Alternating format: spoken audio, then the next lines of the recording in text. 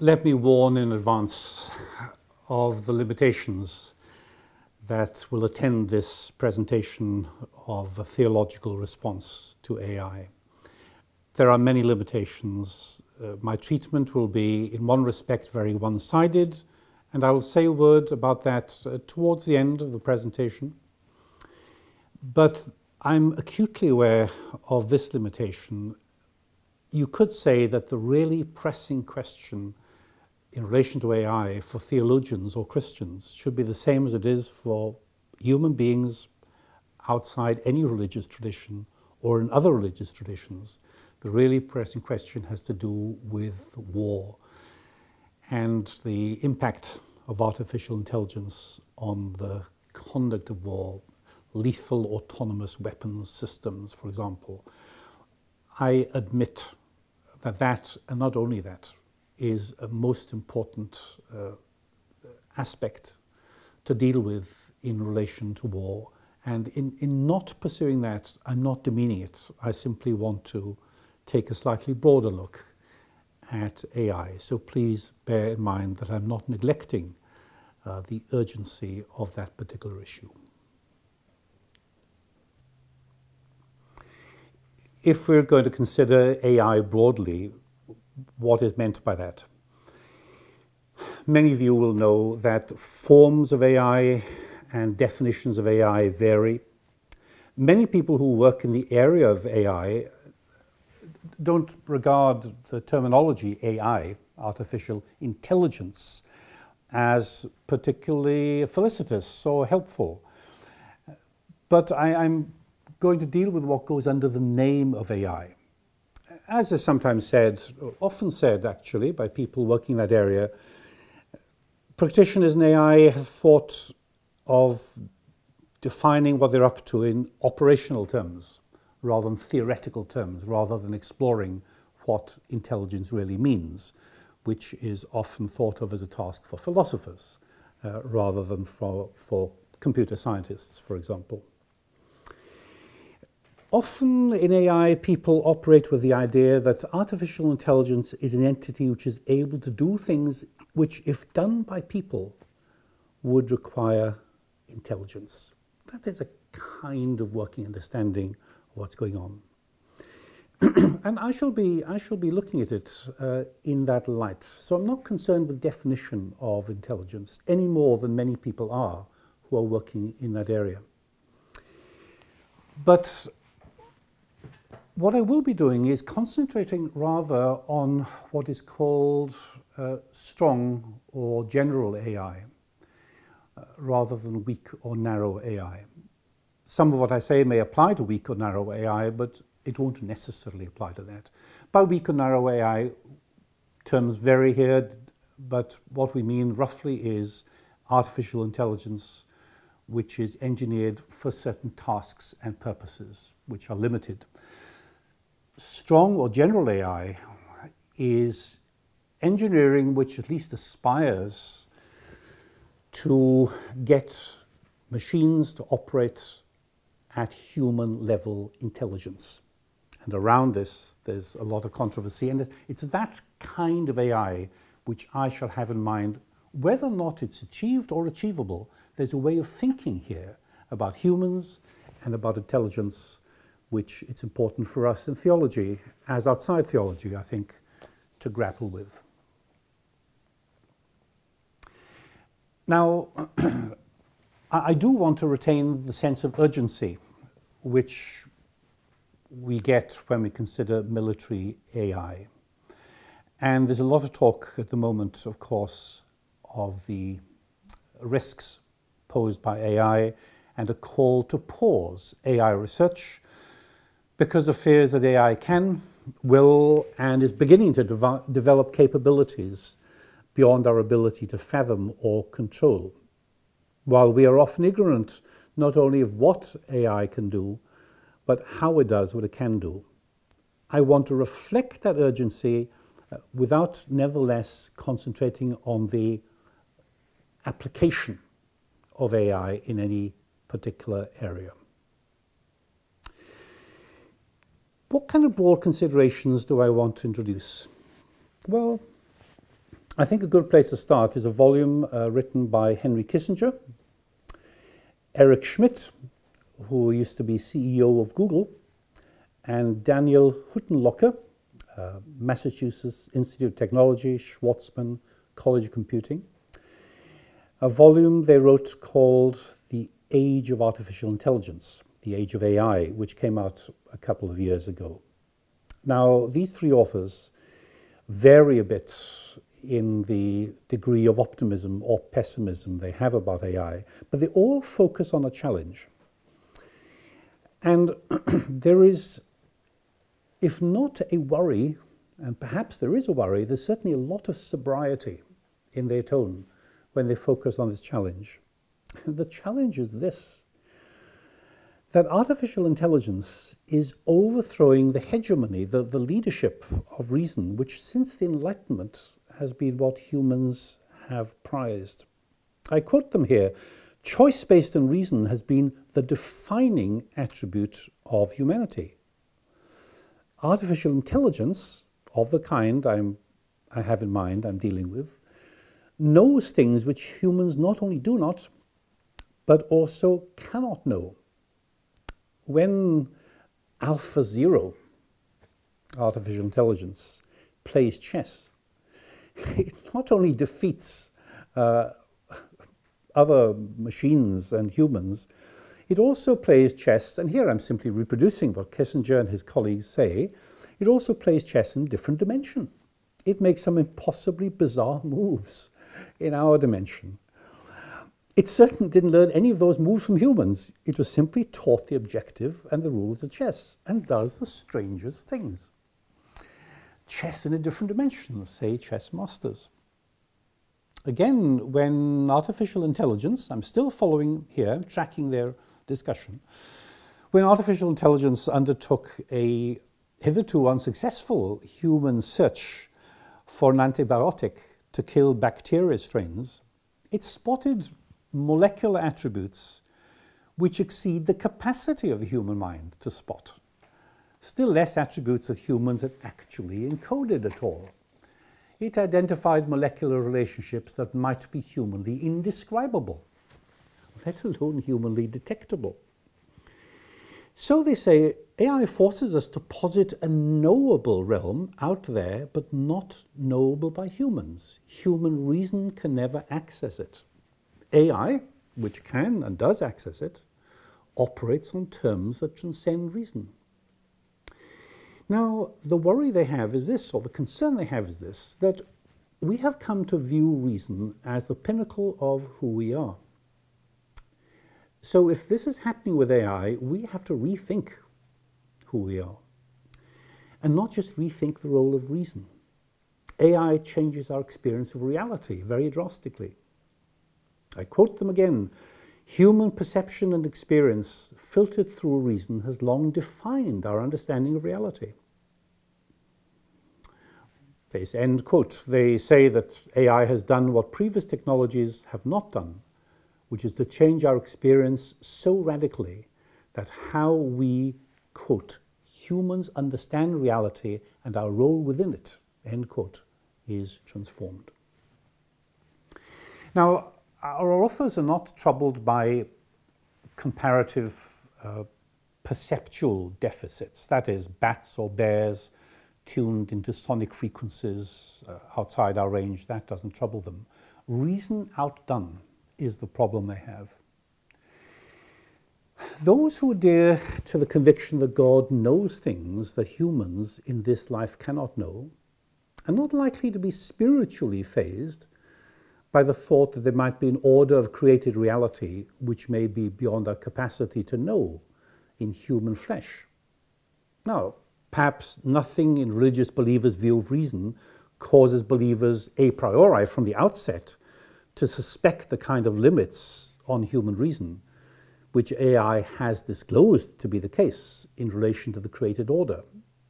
Still, we are surely not emotionally averse to or spiritually find disturbing the possibility that there are constitutionally elusive molecular relationships. Now, I admit that in saying that I may be betraying the fact that I'm not a scientist. And I grant the need to reckon with the description of the human being forcefully put out there in modern theology by, for example, Bernard Lonergan, when he talks of human beings as borne along by the pure desire to know everything there is to be known. I want to allow for that. Still, I stick to my unfazed routine here, and I think many of us will. Translated into the idiom of AI, God is a conscious, uncreated superintelligence. And uncreated marks the distinction between God and AI most conspicuously, because some involved in AI hold that the creation of a conscious intelligence or superintelligence is conceivable.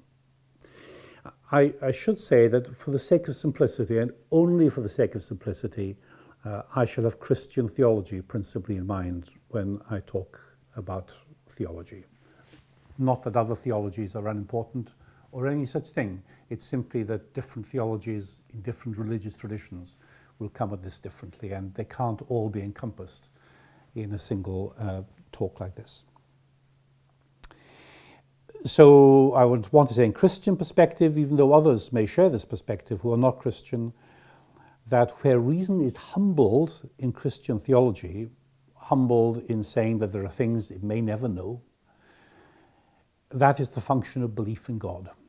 And when I talk about reason being humbled, I don't mean that humans grovel before their creator or lack a sense of self-worth, because unfortunately when people talk about humbling, they often fear that they're going to be understood as groveling or something. So let's just get that out of the way.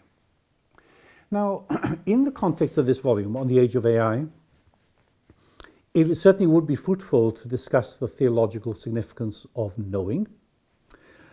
That's a discussion which obviously requires investigation of what knowing means if we attribute it to AI. And that would lead us to ponder how AI partakes of modernity's reduction of knowledge to information, or of what is sometimes called instrumental rationality, a rationality designed for a certain specific end. But although I think discussing that is important, I want to take a different route out of the volume by Kissinger and company, because they say something interesting and significant here, which as theologians we must ponder, as Christians we must ponder. Adjusting to artificial intelligence, our authors propose that, and I quote them here, to make sense of our place in this world, our emphasis may need to shift from the centrality of human reason to the centrality of human dignity and autonomy. They don't advocate a transhuman solution to our vanquished reason. They don't say, let's pump up human reason transhumanly. They don't say that. Now, they don't develop their proposal, but when they speak in those terms, it invites a theological reflection, which we might in any case say could have been invited even if we hadn't taken a route through this particular volume. But it's good to respond theologically, I think, to a volume such as this, and not simply follow a theological agenda in its own right, as it were. In other words, the book nicely places before us certain theological issues. Okay, so the centrality of human dignity and autonomy, that must now be our emphasis instead of reason. Now, Descartes, who will come up later, and who sometimes seems to come up everywhere in discussion of this and cognate issues, Descartes sounded a modern note when he gave human reason its central place in the 17th century, precisely because reason is the epistemological expression, our capacity to know by reason is the epistemological expression of a spiritual autonomy, and that spiritual autonomy constitutes human dignity. So when you read Descartes, you find that actually dignity does lie at the bottom of it. Dignity is preserved through autonomy. Autonomy is exercised through reason. And it's most interesting in this light to ask what Descartes would have said had he witnessed Garry Kasparov, then world chess champion, when he was defeated by the computer Deep Blue. And Kasparov said, either before that first game or in a rematch, he said, "I'm here to defend our dignity." And by our, he meant our human dignity. Now, whatever the shape of a dignity and autonomy that survive AI's exposure of the limits of reason, I'm not sure that theology has anything to say about autonomy in relation to AI that has not been said about autonomy in other contexts. Though I do want to make this one remark, that we should always consider autonomy in theology in the light of disability, and ask, therefore, what is presupposed in that light about embodiment and about intelligence in the ideal of artificial intelligence. So I'm not going to pursue autonomy because I don't think there's anything fresh to be said here necessarily. I want to take up here some work by Robert Song in the University of Durham. And he makes much of the question of dignity when he is examining AI theologically. What Robert Song does is to discourage a defense of human dignity. He does this as a theologian. He wants to discourage a defense of human dignity in light of AI that takes the form of defending human uniqueness. He doesn't want to defend human uniqueness in order to defend human dignity. As far as he's concerned, if intelligent machines threaten human uniqueness, that does not mean they threaten human dignity. Human dignity doesn't consist in the possession of distinctive characteristics. This is his argument, of course, I'm describing here. It is dignity, not uniqueness, we should be worrying about with AI, because the philosophy undergirding AI is prone to downgrading human dignity. It is the philosophy of naturalism. For naturalism, matter is only that, matter. So human beings are mere matter. Human dignity properly consists in the fact that we are not mere matter. As such, we have a human vocation. And that vocation is a stamp of our God-given dignity. And we are not robbed of that dignity because we're not robbed of that vocation by the possibility that we can't specify characteristics such as intelligence that makes us unique. So that's his argument. I take it that's relatively clear. Now I go along with much in Robert Song's observations on the naturalistic assumptions that characterize philosophies which typically undergird AI. But I must part company with this argument of his.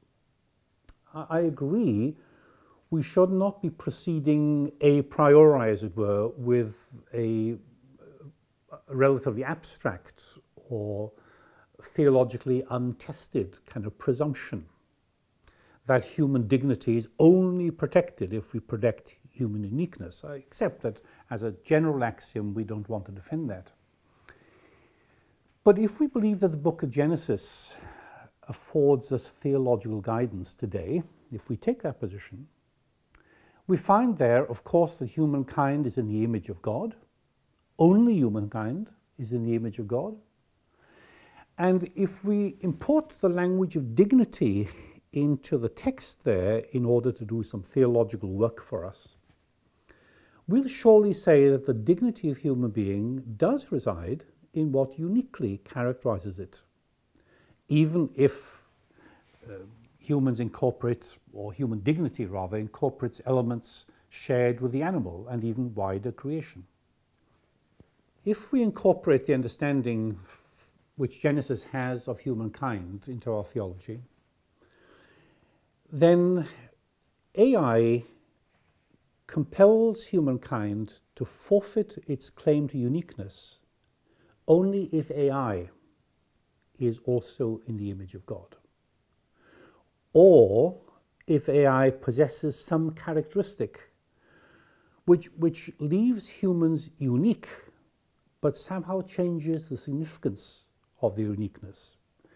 As, for example, people might say, well, the discovery of extraterrestrial intelligences may leave humans unique in some way, but that uniqueness somehow does not seem to lend particular dignity to them. Someone may say that, theoretically. So I want to pursue this.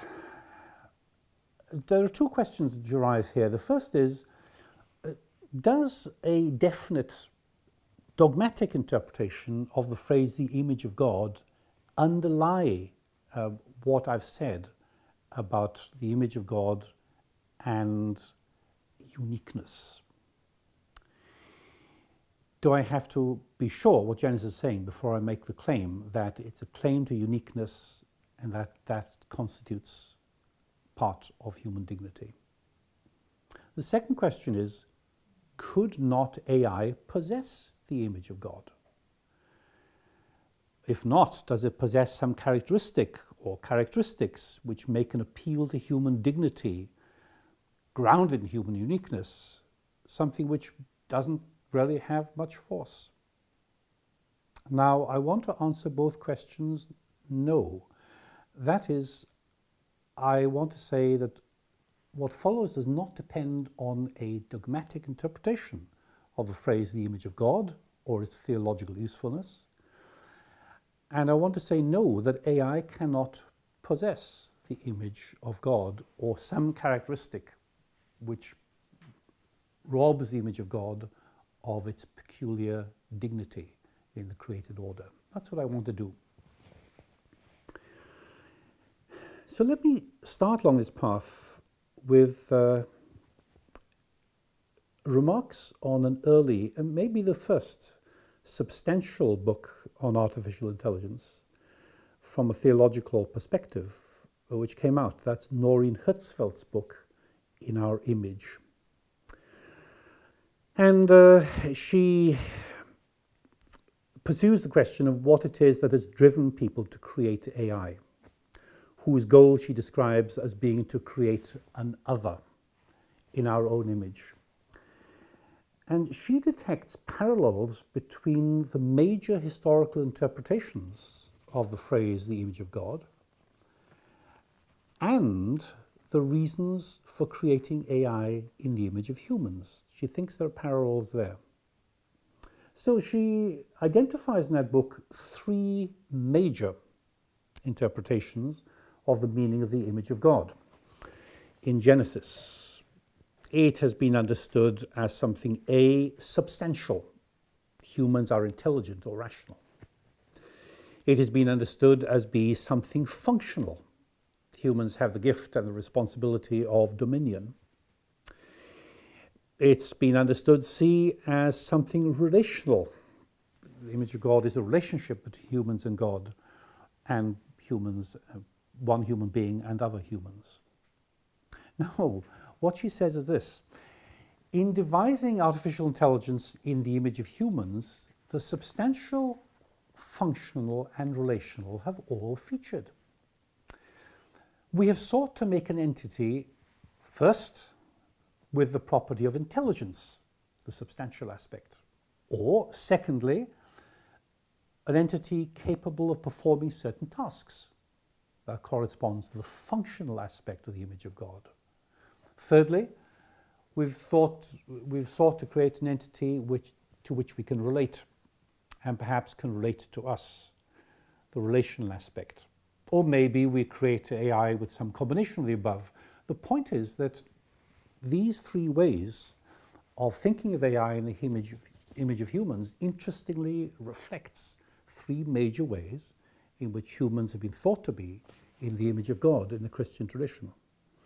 And she returns to all this briefly in the second volume, which came out earlier this year in 2023, called The Artifice of Intelligence, where she characterizes the creation of AI in our image in corresponding terms of mirror, or servant, or friend. Now, it's an interesting thesis indeed by an author very well trained in both computer science and theology and mathematics, as a matter of fact. But there is an interesting omission in this thesis, because there is a fourth view of the image that has been historically influential, one adopted by many in the Protestant tradition, which interprets the image as a moral quality, moral excellence. To be in the image of God is to be righteous, so we could call it a religious as well as a moral quality. Now, my interest at the moment is less in the fact that Herzfeld omits mention of this than the fact that if she had reckoned with this fourth view, she would not easily have found a parallel with the creation of AI in the image of humankind. There is talk of moral AI and of religious AI, but we shall scarcely find the production of moral excellence, still less of moral excellence before God or holiness. We shall scarcely find that a prominent motivation in the history of the creation of AI, even if there is a moral component, ingredient in the substance of intelligence, the function of dominion, in a more foregrounded way in relationships. Yes, there's got to be moral quality in there, but you don't create the AI for the sake of a being of moral, still less religious quality. Now, we don't have to interpret here dogmatically the image of God. We don't have to interpret in one of these four ways, and we don't even have to say it has got to be one of those four ways. Those are four traditional ways anyway. They may all be wrong. We don't have to interpret it dogmatically in order to appreciate the significance of her omission in an account of AI. Because the generic capacity for moral agency, which is integral to the religious relationship to God, which God has established with the human creature, is biblically and theologically at the heart of human dignity. Not only is such a capacity not essential to AI, it doesn't have to be a moral agent in that sense. I want to say it's not even possible. It is a truism. We're all familiar with the fact that Christians think of the religious relationship between God and humans in both generic and in particular terms. Generic in that humankind is constituted for that relationship. Particular in that the relationship of discrete individuals to God is constituted variously in the various relationships God has with individuated human creatures. Humankind is incapable of creating AI that has this relationship. We do not have a clue how it could be done generically. We can't engineer this, and have no